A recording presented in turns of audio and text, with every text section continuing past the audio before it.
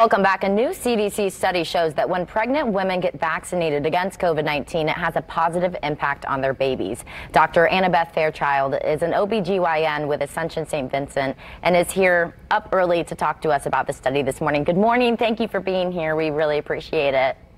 Absolutely. Thanks for having me. So break down the study if you can. What did it show? Yeah, absolutely. So we know as OB/GYNs that pregnancy, women who are pregnant who get infected with COVID-19, we know that they're at increased risk of severe complications and death. What was specific about this study is it was actually looking at infants that were hospitalized at less than 6 months old, their most vulnerable time. So it was looking at infants hospitalized in 20 different pediatric hospitals across 17 states in their first 6 months of life. It showed a double series vaccine with the mRNA vaccine, their infants were less likely to be hospitalized. So the vaccine actually did show it was 61% effective in women that received 2 doses during pregnancy in preventing hospitalization due to COVID-19 in the first 6 months of their infant's life. Wow. And then it also sounds like it showed that when it came to babies that were hospitalized, it was significantly higher for mothers that didn't get vaccinated. Talk about those stats. Yeah, absolutely. So it actually looked at babies that were hospitalized specifically for COVID-19. 84% of their mothers were not vaccinated. And then of those mothers that were vaccinated, did they find that these babies had antibodies in their system?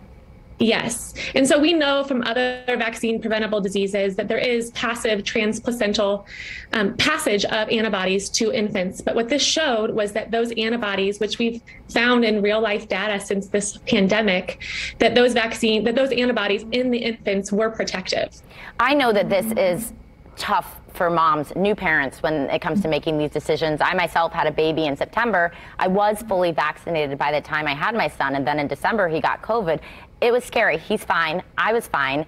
But how can you give assurance to parents that this is showing, science is showing that this is in fact the best move?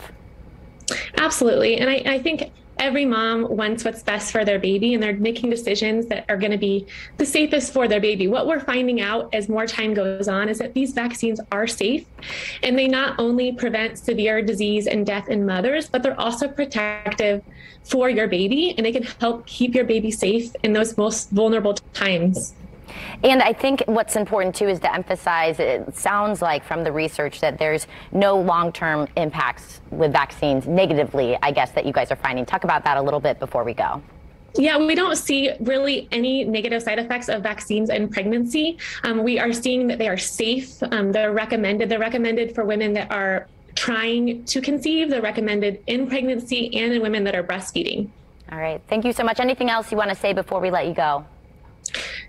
I think that just we're finding more and more how important vaccine is in pregnancy, and I really encourage everyone who's eligible to get vaccinated. All right. Thank you so much. We appreciate you spending some of your morning with us.